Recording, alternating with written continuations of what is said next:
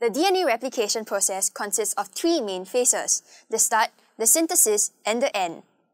The heroes here are your origin of replication, helicase enzyme, single-stranded binding proteins, and topoisomerase.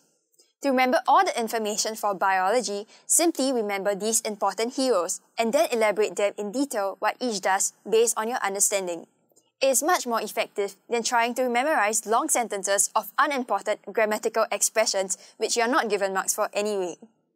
So, what makes up your origin of replication is simply specific nucleotide sequences to which helicase and proteins will bind to for initiation of replication.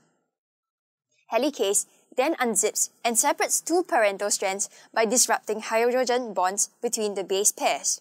This gives you two replication forks and one replication bubble. The single-stranded binding proteins then does what its name suggests: bind to single-stranded DNA strands to prevent re-annealing. The topoisomerase relieves overwinding strain by breaking, swiveling, and rejoining DNA strands. So how do you get overwinding strain? Imagine a twisted piece of rubber band.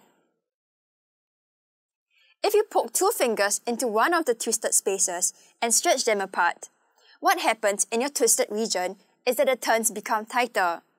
What topoisomerase does is to relieve the strain here by breaking, swiveling, and rejoining part of your DNA strands.